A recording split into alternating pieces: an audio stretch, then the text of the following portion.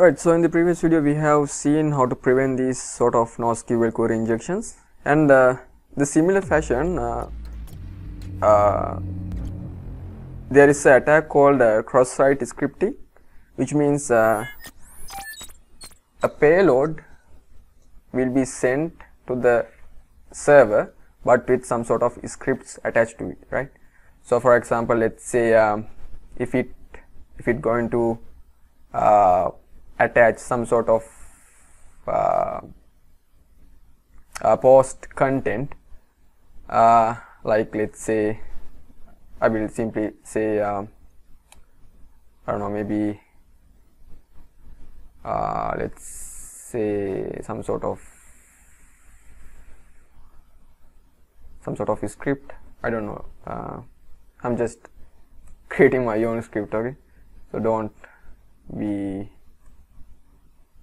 worried, but don't be worried about the syntax, but yeah, some sort of script like this. Let's say const I equals 3, maybe x plus plus,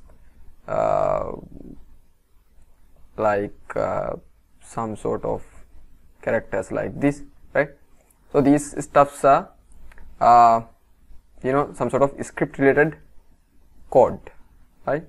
So if I inject this now, basically that will be published, and if this is a malicious script, what happens is that internally this script will be executed in my servers and it will cause the harm, right? So this is very bad thing, and it needs to be prevented. So in order to prevent that, there is a package called XSS clean. So it will basically clean up all of those script related characters for us. Then our server won't save those stuff in our backend. So let's install that package as well, which is known as XSS clean. And yeah, so let's construct it over here, XSS clean, and once that was created, we can use that like this. So let's comment it as maybe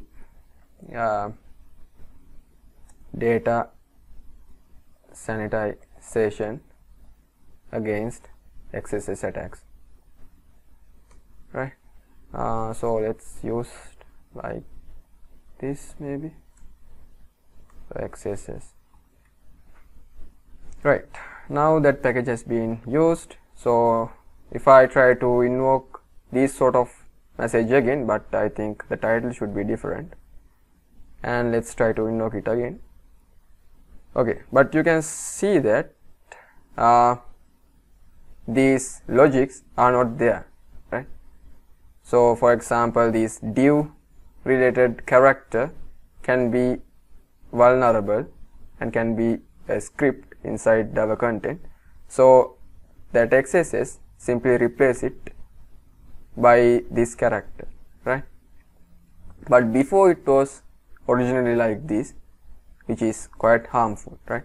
So if you checked the database again, I think it is at the post, and if you look at the content, so this is the previous malicious script that has been saved, but right now it is something like this, which means that XSS package has been identified this as a malicious content, so it has replaced the character with this notation, right?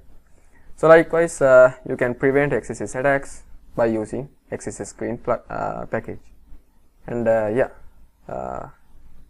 and we'll see more security stuff in the next video, and that's it for now. Thank you.